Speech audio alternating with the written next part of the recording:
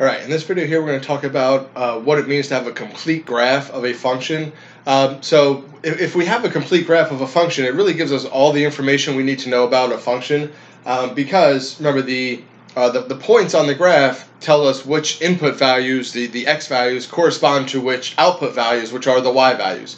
Right? So if we have the entire graph, or we have a complete picture of the graph, it basically gives us all the inputs and outputs, so it tells us what's going on with the function. Now, in order for the graph to be complete, we need for that graph to have the minimum and maximum points. There are the high points and the low points that are on the graph. We need to have the x and y intercepts on there, where the graph crosses the x-axis and the y-axis, and also the general shape of the graph. Right?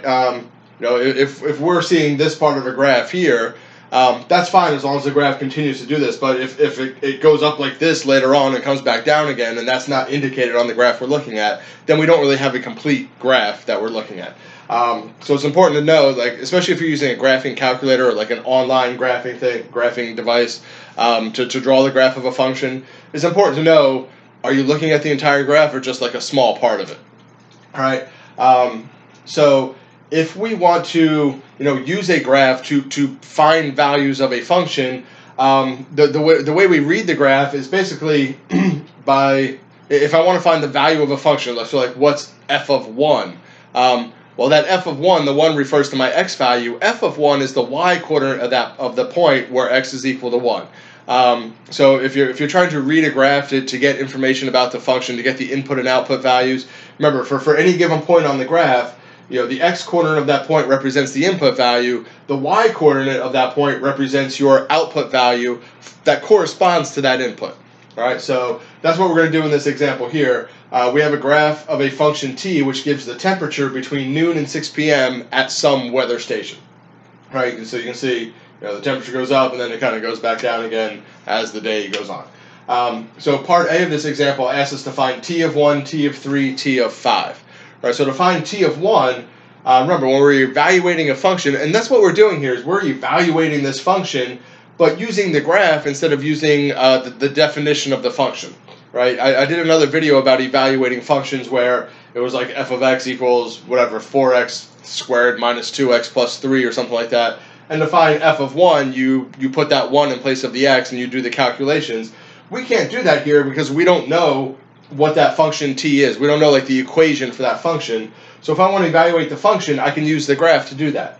Right? To find t of 1, remember the number in the parentheses is your input, your x-coordinate. So I go to where x equals 1, and I find that point on the graph where x equals 1, which is this point right here that I just kind of made a little darker there. And then the value of t of 1 is the y-coordinate of that point. Right? And at x equals 1, it looks like my y-coordinate is 25, so t of 1 equals 25. Right? So in other words, for this example, at 1 p.m., the temperature was 25 degrees Fahrenheit. All right, what about t of 3? Well, to do t of 3, I do a similar thing. I go to x equals 3. Again, the number in the parentheses is your x-coordinate.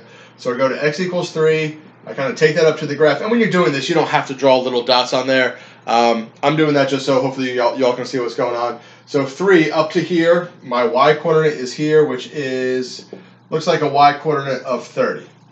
Right? So t of 3 is equal to 30. Right?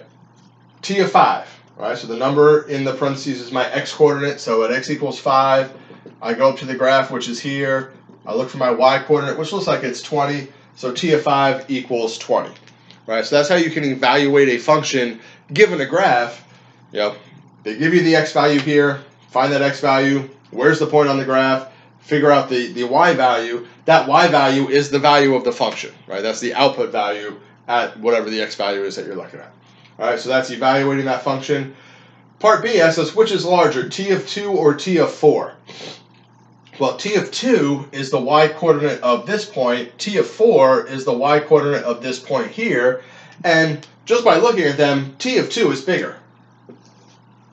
Right? Because t of 2 is higher on the graph than t of 4 is. Right? So I don't even have to get the exact numbers for this. If I wanted to, t of 2 looks like it's about 35, 36 degrees. T of 4 looks like it's maybe about 25, right? But just by looking at the graph, whichever point is higher on the graph, that is the larger value of the function, right? So, It's not just looking at the 2 and the 4, it's looking at the y coordinates, the output values for those inputs of 2 and 4. All right, in this case, t of 2 is larger because it's higher on the graph than t of 4, which has the y value down here. All right. Part C asks us to find the x values for which t of x equals 25. Right, so similar to what we did in Part A, but different. Now they're giving us the output value of 25, and I want to know, well, what x values are going to give me that output of 25? So I can approach it the same way, just kind of backwards of what I did before. Here, I know that the y coordinate is going to be 25. Right? Remember, the y coordinates represent the outputs. So I draw that dotted line across at 25. Right, there's my line at 25. So where does that graph hit 25? Well, it's here at x equals 1. And then over here again at x equals 4.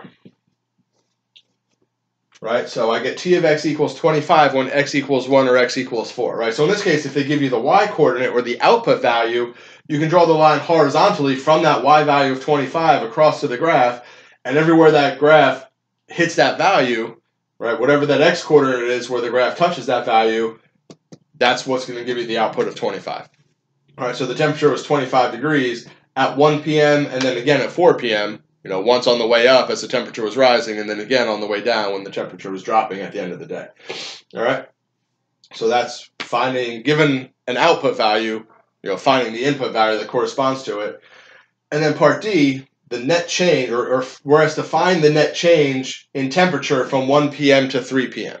Right, so net change is just how much did the temperature change, or what was the temperature at 1, what was the temperature at 3, what's the difference between those two? It's not necessarily how much did the temperature actually change, but just what's the difference from 1 p.m. to 3 p.m., what's the difference in temperatures? Right, so at 1 p.m., as we saw up here in Part A, t of 1 was equal to 25. Right, so that was 25 degrees. At 3 p.m., t of 3 was 30. Right, so at 1 p.m. it was 25 degrees, at 3 p.m. it was 30 degrees, so the net change is going to be t of 3 minus t of 1. Right? It's always the later time minus the earlier time. So t of 3 minus t of 1 is 30 minus 25, which is going to be a net change of 5 degrees Fahrenheit between 1 p.m. and 3 p.m. Now, did the temperature only change 5 degrees between 1 and 3? If you look at the graph, it didn't. Right? At 1 p.m. it was 25. By 2 p.m. it was up to like 35. And then by 3, it was back down to 30. So it actually went up about 10 degrees, and then it dropped down 5 degrees, right? But the net change doesn't care about what happened in between. It's just between 1 and 3, what's the difference in the temperature? It's a difference of 5 degrees. That's your net change, all right? So that is, getting some information from the graph of a function, evaluating a function from a graph.